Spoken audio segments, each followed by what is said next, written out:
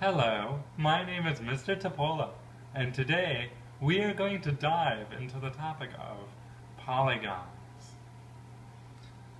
The first type of polygons that we are going to work with in this video are triangles.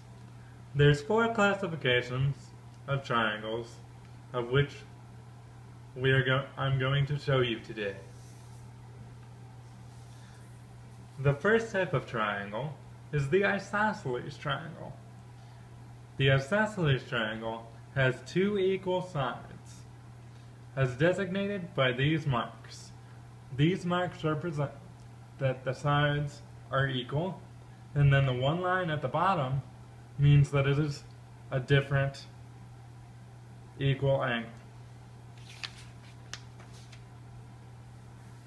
The second type of triangle that I am going to demonstrate would be the right triangle.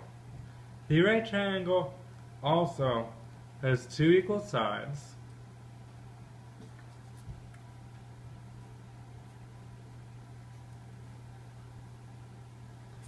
and then the hypotenuse being the biggest side.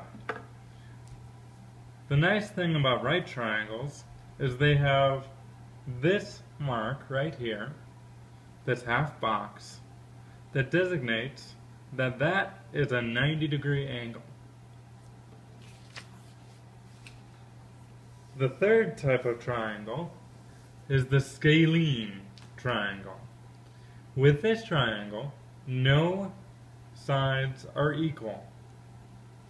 So, you're going to put different hash marks to represent that those sides are all different.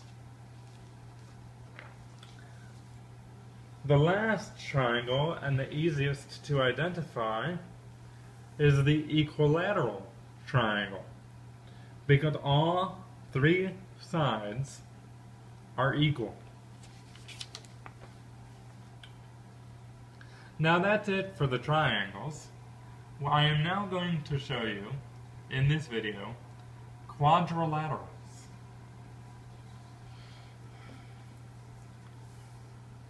Quadrilaterals are polygons that have 4 sides, and I will be showing you 5 of them.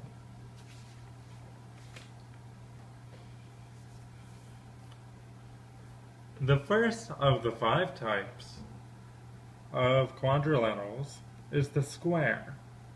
The square has 4 equal sides, and you can also compose it of 4 right angles.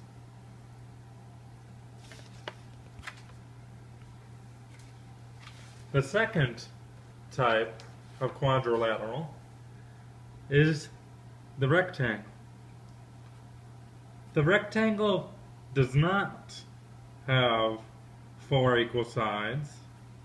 It has 2 equal parallel sides, which means that the left and the right sides are equal, and the top and the bottom sides are equal. You can also indicate it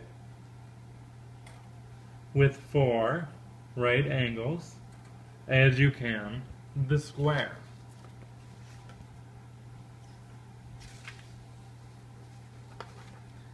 The third type of quadrilateral is the parallelogram. The parallelogram has 2 pairs of parallel lines, and they're also equal to one another, like the rectangle. So you have the left and the right being equal, and the top and the bottom being equal, again, as designated by the equal lines. But, unlike the rectangle and the square, it does not form any right angles.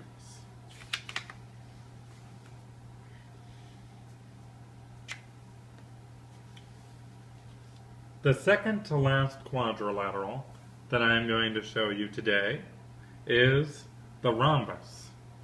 Now, the rhombus has 4 equal sides, like the square,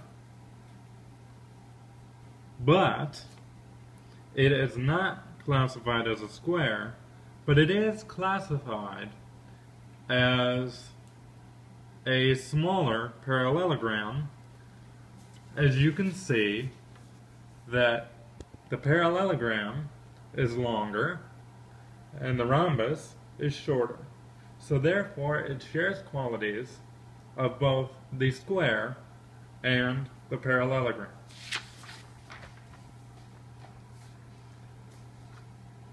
The last quadrilateral that I am going to demonstrate on this video today is the trapezoid.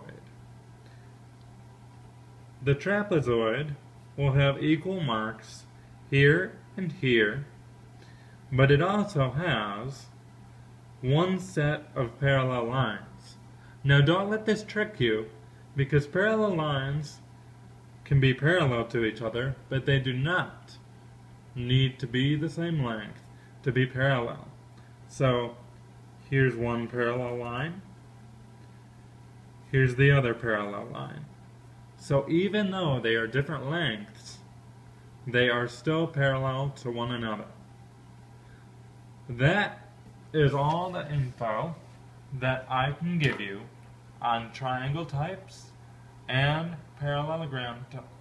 quadrilateral types for polygons, and I will have more examples as this movie goes forward.